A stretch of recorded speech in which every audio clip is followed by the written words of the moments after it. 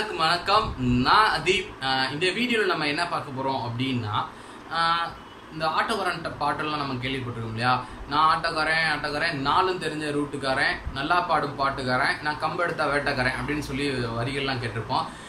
இங்கே அந்த ஆட்டோக்காரர் என்ன பண்ணியிருக்காரு அப்படின்னா, 4 ரூட்டு தெரிஞ்சால் மட்டும் பார்த்தா அது வந்து 6-5 மொழிகளும் தெரிஞ்சு வச்சுக்கணும், அவங்களோட மொழிகளும் தெரிஞ்சு வச்சுக்கணும் அப்படின்னு தெரிஞ்சு வச்சுருக்காரு. அதுக்கப்புறம் என்ன அப்படின்னு பார்த்தோம் அப்படின்னா, பாட்டு வந்து நீங்களே கூகுளே இப்போ போட்டு ப்ளே பண்ணி கேட்டுக்கோங்க அப்படின்னு சொல்லி சில டெக்னாலஜிகளும் உருவாக்கியிருக்காரு அவருக்குள்ள, அந்த ஆட்டோக்குள்ளே. ஸோ அவரை பற்றி தான் பார்க்க போகிறோம். அவர் யாருன்னா ஆட்டோ அண்ணாதுரை. ஸோ அவரை பற்றி பார்ப்போம். இவரை பற்றி என்ன, நம்ம வந்து இவர் வந்து நிறைய வீடியோக்கள், இவர் வந்து ஒரு மோட்டிவேஷனல் ஸ்பீக்கராக இருக்காது. இப்போது ஏகப்பட்ட ஐடி கம்பெனிஸ்க்கெலாம் போய் நிறைய ஸ்பீக்கர் பண்ணிக்கிறார். இவரோட வீடியோஸ் நிறையா இருக்குது. இவர்கிட்ட இருந்து நம்ம வந்து என்ன பண்ண போகிறோம் அப்படின்னா, இவருடைய என்ன விஷயங்கள், இவர்கிட்ட இருக்கிற நல்ல விஷயங்கள் வந்து நம்ம வந்து எடுத்து சொல்ல போகிறோம், அதுதான் பார்க்க போகிறோம். ஸோ வந்து இவருடைய ஹிண்ட், அதாவது இவருடைய ஃப்ளாஷ்பேக் லைட்டாக கேட்டுக்குவோம். என்னென்ன அப்படின்னா, இவர் வந்து ஹை ஸ்கூல் தான் படிச்சுக்காரு, சென்டர் தான். அதுக்கப்புறம் ட்ராப் அவுட் பண்ணுறாரு. அதுக்கப்புறம் படிக்கல. நிறையா சாதனையாளர்கள் பார்த்திங்க அப்படின்னா வச்சுக்கோங்களேன், படிக்க மாட்டாங்க. படிச்சா நிறைய சாதிச்சிருப்பாங்க. ஸோ இதே மாதிரி அவரும் வந்து படிக்காமல் ட்ராப் அவுட் பண்ணிட்டாரு. இவருடைய ஃபேமிலி பேக்ரவுண்ட் அப்படி பார்த்தோம் அப்படின்னா, அவங்க அப்பா, அவங்க அண்ணன் எல்லாருமே வந்து ஆட்டோ தான் ஓட்டிகிட்டு இருக்காங்க.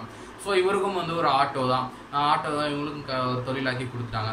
அதாவது இவர் வந்து ஆட்டோ ஓட்டலை. இவர் வந்து என்ன பண்ணியிருக்காரு அப்படின்னா, ஷேர் ஆட்டோ இருக்கு இல்லையா, அந்த டாட்டாவிலே மேஜிக்னு சொல்லிட்டு நீளமாக ஒயிட் கலரில் சென்னையில் ஓட்டுவாங்க அதிகமாக, அதுதான் கையில் கொடுத்துருக்காங்க. அப்போ வந்து இவர் என்ன பண்ணியிருக்காரு அப்படின்னா, இவர் வந்து சில நியூஸ் பேப்பர் இதெல்லாம் மேக்சின்லாம் படிச்சுட்டு இருக்கும்போது கஸ்டமரும் எடுத்து படிச்சிருக்காங்க. இவருக்கு ஒரு ஐடியா ஸ்பார்க் ஆகிருக்கு, வந்து என்ன நம்மளும் வந்து கஸ்டமருக்கு நம்ம ஃப்ரீயாக கொடுக்கலாமே, ஏன் நம்ம வந்து அதை செய்யக்கூடாது அப்படின்னு சொல்லிட்டு இவர் வந்து உள்ளே இருக்கிறது ஆட்டோக்குள்ளேயே வந்து சில மேகசின்ஸ் தான் வச்சுருந்துருக்காரு. வச்ச உடனே சில பேர் கஸ்டமர்ஸ்லாம் படிச்சிருக்காங்க. அதுக்கப்புறம் வந்து வீட்டில் என்ன இருக்கு இல்லையா, வீட்டில் பார்த்தீங்கன்னா புக்கை அடிக்க வச்சுருக்காங்க ஆட்டோ ஃபுல்லாக அப்படின்னு சொல்லிட்டு வீட்டில் வந்து தடுத்துறாங்க. நம்ம எப்பயுமே நம்ம இந்த இதில் ஏதாச்சும் டிஃப்ரெண்ட், இந்த உலகத்தில் ஏதாச்சும் செஞ்சோம்னா நம்ம உலகம் தடுக்க தான் செய்யும். அதே மாதிரி தான் அவங்க வீட்டில் என்ன பண்ணிருக்காங்க, அவருக்கே தெரியாமல் அந்த ஆட்டோவை சேல் பண்ணிட்டாங்க. அதுக்கப்புறம் என்னடா அப்படின்னு சொல்லிட்டு புதுசாக இன்னொரு ஆட்டோ, சின்ன ஆட்டோ, ஷேர் ஆட்டோ, ஒரு ஆட்டோ வாங்கி தந்திருக்காங்க. அங்கேயும் அவரோட கிரியேட்டிவிட்டிஸை இன்னும் அதிகமாக புகுத்தியிருக்காரு. அதாவது என்ன பண்ணியிருக்காரு அப்படின்னா, மேகசின்ஸ், நியூஸ் பேப்பர்ஸ் அப்படின்ட்டு டிஃப்ரெண்ட் எல்லா லாங்குவேஜ்லையும் வாங்கி வச்சுட்டு, டிஃப்ரெண்ட் மேகசினும் வாங்கி வச்சுட்டு ஒரு பவுச் மாதிரி க்ரியேட் பண்ணி அவர் ஸ்டாண்டில் எல்லா இடத்துலையும் அவர் சொருகி இந்த மாதிரி பண்ணியிருக்காரு. அதுக்கப்புறம் மேலும் இன்னும் ஏதாச்சும் டிஃப்ரெண்ட்டாக பண்ணணும், நமக்கு வந்து கஸ்டமர் சாட்டிஸ்ஃபேக்ஷன் முக்கியம் அப்படின்னு சொல்லிட்டு மேலே ஏதாச்சும் பண்ணணும்னு சொல்லிட்டு என்ன பண்ணியிருக்காரு அப்படின்னா, புக்ஸ் படிக்காதவங்க வந்து ஃபோன் பண்ணுறாங்க இல்லையா, அந்த ஃபோன் பண்ணுறவங்களுக்கு ஹெல்ப் பண்ணுற மாதிரி ஃப்ரீ ஒய்ஃபை கனெக்டட் அப்படின்னு சொல்லி ஃப்ரீ ஒய்ஃபை தந்திருக்காரு. அதுக்கப்புறம் என்னென்னு பார்த்தா அப்படின்னா, டேப் தந்திருக்காரு. டேபு, அந்த மாதிரியான லேப்டாப், இந்த மினி லேப்டாப் இந்த மாதிரிலாம் தந்திருக்காரு. இது பக்காவாக பண்ணியிருக்காரு. அதுக்கப்புறம் பார்த்தோம் அப்படின்னா, டோக்கன் ட்ரீட்னு சொல்லிட்டு ஒரு இது எக்ஸிக்யூட் பண்ணியிருக்காரு. என்ன அப்படின்னா, அவருடைய ஆட்டோவில் ஒரு மாதத்துக்கு 40 நாள் நம்ம வந்து ரைடு போனோம் அப்படின்னா அவர் வந்து 1000 ரூபா கிஃப்ட் பண்ணுவாங்க. பார்த்துக்கோங்களேன், 1000 ரூபா கிஃப்ட் பண்ணுறாங்க. நம்ம ஆட்டோக்காரெல்லாம் பார்த்துக்கணும், வீட்டுக்கு மேலே கொரோனா குறைக்க மாட்டாங்க, இவரே வந்து 1000 ரூபா கிஃப்ட் பண்ணுறாரு அப்படின்னு சொல்கிறாரு. அதுக்கப்புறம் இந்த மாதிரியான நிறைய ஸ்டெப்ஸுகளை வந்து எக்ஸிக்யூட் பண்ணியிருக்காரு. இன்னும் அப்படின்னு பார்த்தோம் அப்படின்னா, இது வந்து ஓஎம்ஆர் ரோட்டில் வந்து அதிகமாக ஓட்டுவார். இவர் வந்து ஓஎம்ஆர் ரோட்டில் தான் இவர் ஓட்டிக்கிட்டு இருக்காரு. ஐடி நிறுவனங்கள் அதிகமாக இருக்கிற இடம்.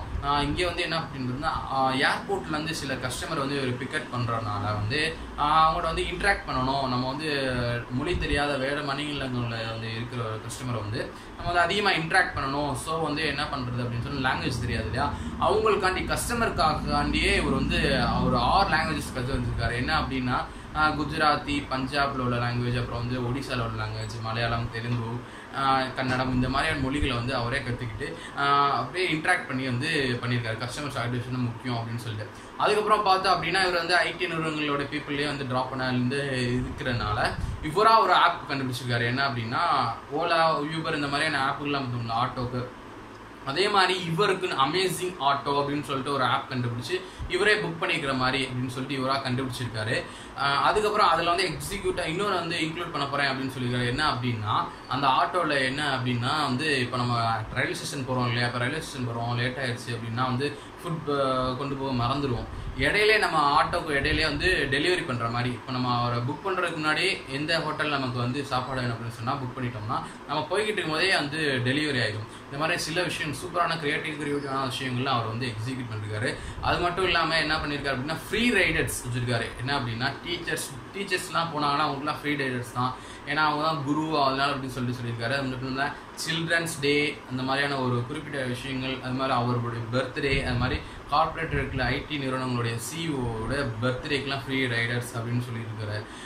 என்ன அப்படின்னு பார்த்தோம் அப்படின்னா ஐடிக்கும் அவருக்கும் இந்த ஒரு தொடர்பு இருக்குது அப்படின்னு சொல்லணும். அப்படின்னா அவர் என்ன சொல்கிறார் அப்படின்னா வந்து நம்ம நாட்டில் வந்து கவர்மெண்ட்டே நமக்கு வந்து அதிகமான இடங்கள் ஒதுக்கிறதில்ல, கிடைக்கிறது இல்லை அப்படின்னு சொன்னாலும் ஐடி நிறுவனங்கள் வந்து என்ன பண்ணியிருக்காங்க அப்படின்னா நமக்கு அதிகமான வேலைகள் தராங்க தமிழர்களுக்கு அப்படின்னு சொல்லியிருக்காரு.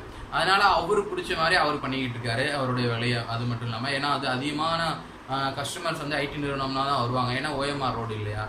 ஸோ இந்த மாதிரியான கிரியேட்டிவ் விஷயங்கள்லாம் பண்ணிக்கிட்டு இருக்க வந்து இவரோட வந்து நிறைய பேட்டிகள் இந்த மாதிரியான கொடுக்க ஆரம்பிச்சோன்னே நிறைய பேர் இவர் வந்து ஐடி நிறுவனங்கள்லேருந்தே செமினார் எடுத்து கொடுத்துருக்காங்க பக்காவாக. இவர் வந்து இத்தனைக்கும் வந்து ஹை ஸ்கூலில் தான் இது பண்ணியிருக்காரு.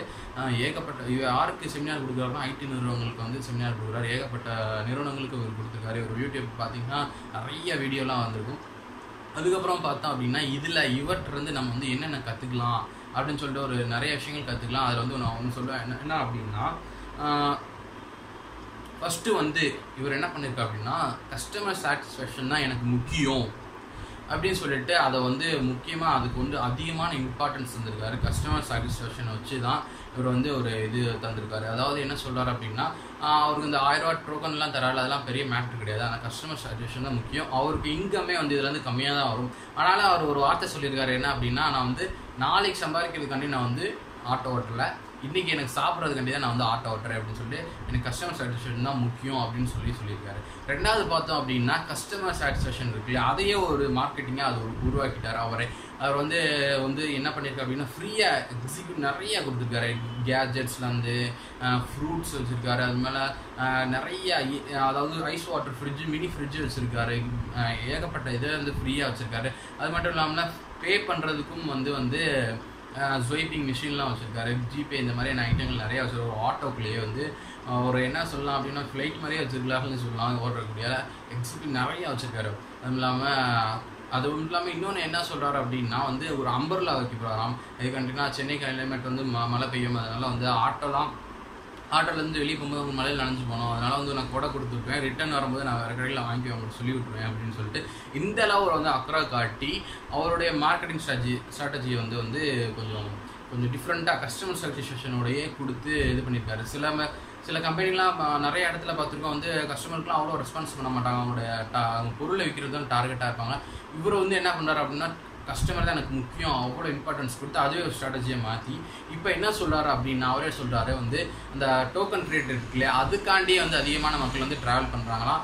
ஒருத்தர்லாம் வந்து இந்த டோக்கன் ட்ரேட் வந்து நான் வாங்குறதுக்காண்டி என்ன பண்ணுறாரு அப்படின்னா ஒரு 15 நிமிஷம் இவருக்காண்டே வெயிட் பண்ணி இவர் ஆட்டோட தான் போவேன் அப்படின்னு சொல்லிட்டு ட்ராவல் பண்ணியிருக்காரு. ஸ்டார்டிங்கில் இவர் 2010 நம்ம 12 வந்து ஸ்டார்ட் பண்ண இவர் வந்து இப்போ வந்து பார்த்தீங்கன்னா செம்ம புக்கிங்கில் இருக்கார், செம்ம ரீச்சில் இருக்கார், செம்ம பீக்கில் இருக்கார் அப்படின்னு சொல்லலாம்.